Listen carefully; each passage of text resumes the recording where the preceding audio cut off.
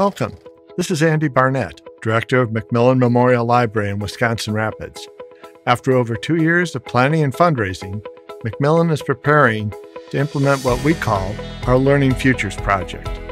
The Learning Futures Project is a major upgrade for us, maybe the biggest improvement since we opened in 1970. It will involve renovating a majority of our public space, over 15,000 square feet in all. This will not only improve and expand many of the services we offer, it will allow us to offer new services. This week, we will examine one piece of the project and how it will benefit the community. The seventh benefit of the Learning Futures Project is improving our children's programming. Performers, musicians, and movies are an important part of our children's program. In addition to their cultural and educational impact, they have an important social and community component.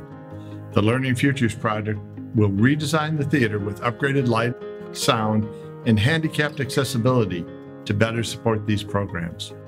We're looking forward to resuming our children's programs in a redesigned theater. It's going to be amazing. Thanks for watching. Macmillan is continuing to fundraise for the project throughout the end of the year. If you'd like more information about the Learning Futures Project or how to support it, stop by our website, macmillanlibrary.org.